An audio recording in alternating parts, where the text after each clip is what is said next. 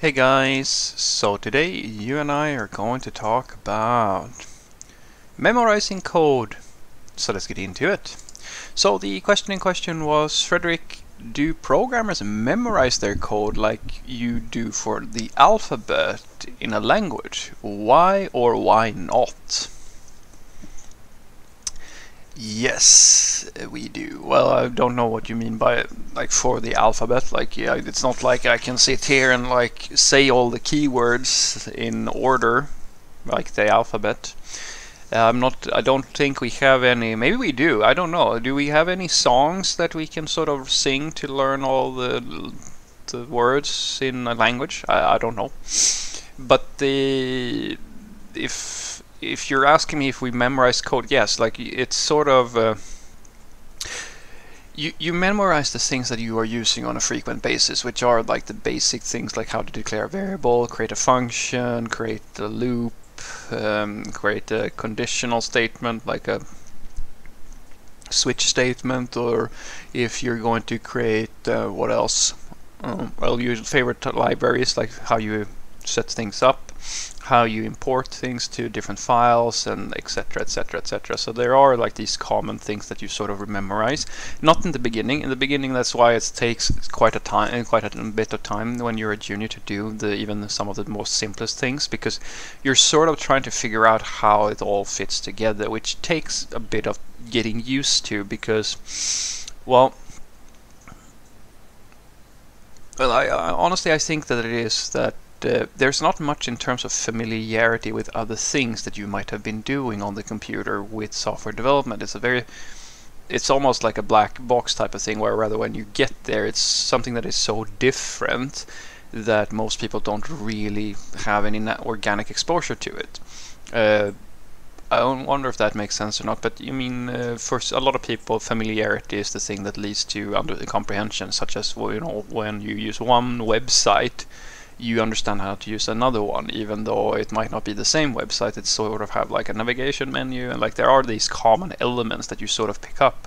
And in software development, that it's really, in my experience, not the case. It's almost alien to you what's going on. It's not like writing in a normal language, like text or anything like that. There is text, and there might be some words that you might be familiar with, but now the words actually, there are rules for how you structure the code and how to do all like these different things, right? So it takes some time to memorize it. But you will start to memorize some of it. You're not going to be able to memorize all of it, and I think that's one of those things where the imposter syndrome comes into play for a lot of developers, where they sort of feel as if, because they don't have an answer to all the possible questions, they feel as if they are not good at what they do. But the reality is, guys, that most of the developers, they will remember a lot of stuff, but they will, and the more senior they get, the more they will remember. But it's really rare. It's almost impossible. I mean, myself included, I don't remember everything about programming languages, even the ones that I use every single day. I look things up all the time. It's part of the job, because the reality is that the area that you are responsible for in IT, or like as a software developer, is absolutely enormous. It depends on what type of work you're doing, but let's take myself for an example. So my ultimate job, my responsibility, is literally to ensure the success of my team and the project that I'm working on. Now, you can call that a full stack developer, but the reality is that it's bigger than that. It's not just a full stack developer job. I literally have to know how all the pipelines work.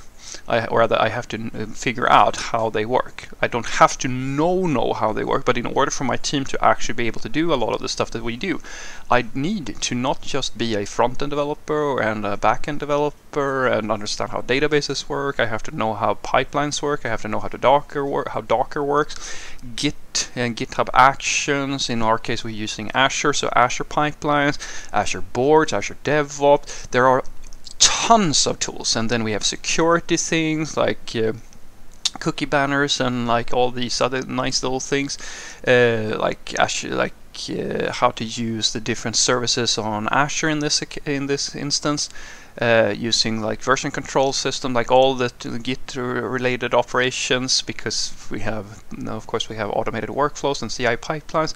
I need to know how deployments work, which brings us to how to use load balancers and how to set up DNS, how to set up like literally everything related to the system, to a website. This is the area of responsibility that I ultimately have, and the reason why I have that is because I'm supposed to, or rather, the company has a work structure where they need an individual who can do all of those things, but I'm not equally good with all of that stuff. But some of the stuff you sort of have to like figure out. I've done enough work so I remember some of the things from all, like I remember from the stuff that I do more often, I remember most of the stuff that I'm doing, but I still have to look things up. And from the stuff I don't do so often, like for example configuring specific workflows, so like, I mean, it's not like I've memorized all of the ways that you can configure a workflow in GitHub Actions or Azure pipelines or something like that. That's something I look up every single time, unless it's like something really, really trivial. But you don't do it so often, so you don't remember it. And it's fine to look it up, because the companies, they usually don't care so much that you remember everything. It's more about that you're able to, in a timely fashion, produce the necessary results.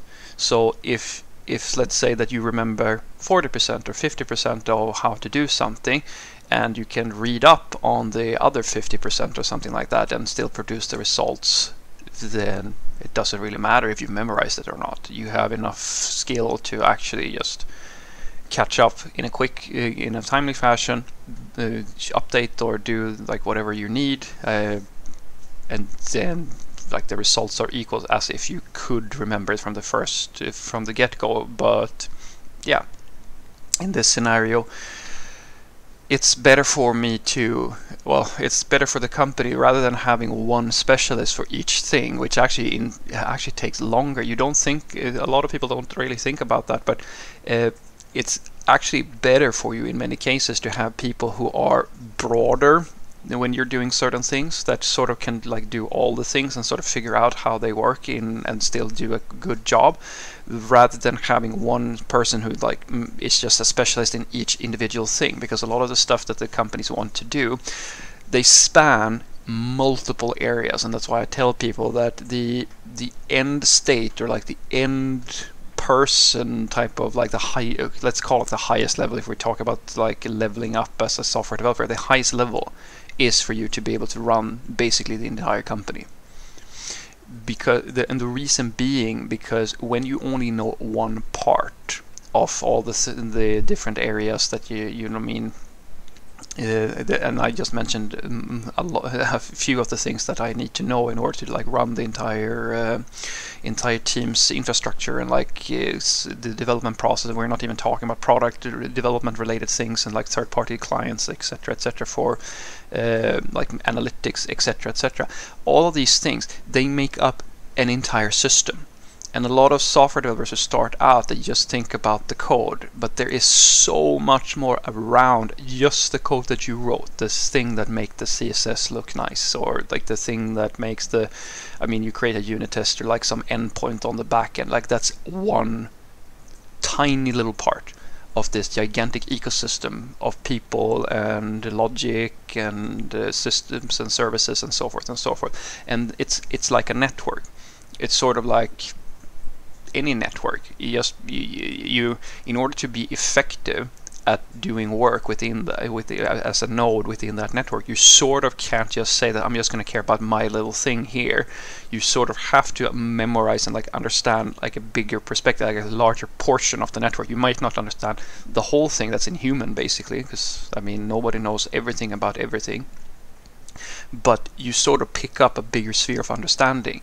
And so memorization, it comes, well, it's necessary to a certain degree, but it's not like you have to feel like if you can't remember how to do certain things, that's a bad thing. I mean, I say this on a fairly regular basis. Yeah, I can't remember exactly how to do this, but let me look it up. And that's perfectly fine, guys. As long as you can produce the results in a decent amount of time, it's okay to look things up. Here, I mean, most higher education type of jobs do exactly that thing. So what I want you to take away from this is that yes, software developers, they do memorize code, not everything, because it's sort of, as you were saying, like as the alphabet, you don't necessarily know every word in a language, but you learn like the basic structures of the alphabet so that you can create like words and all of that stuff. And for us software developers, it's a very similar sort of thing. And usually the more experience you get, or like the broader you go, or like the more things you expose yourself to, the more you pick up. It really comes down to sort of how you do work and what type of work you do and how much you're challenging yourself. If you just stay with the exact same task, you probably will remember exactly like that portion of the thing. But if you go really, if you, depending on you, of course, and how much you push yourself and like what you do, you might grow your area of responsibility to like a fairly large area where like there's a lot of things that you are sort of responsible for, and then it's basically impossible for you to remember all of it because there's simply too much. And take it from me, guys, it doesn't take that long to get to a point where you're sort of responsible for like basically the entire system and the team and like stakeholders and stuff like that.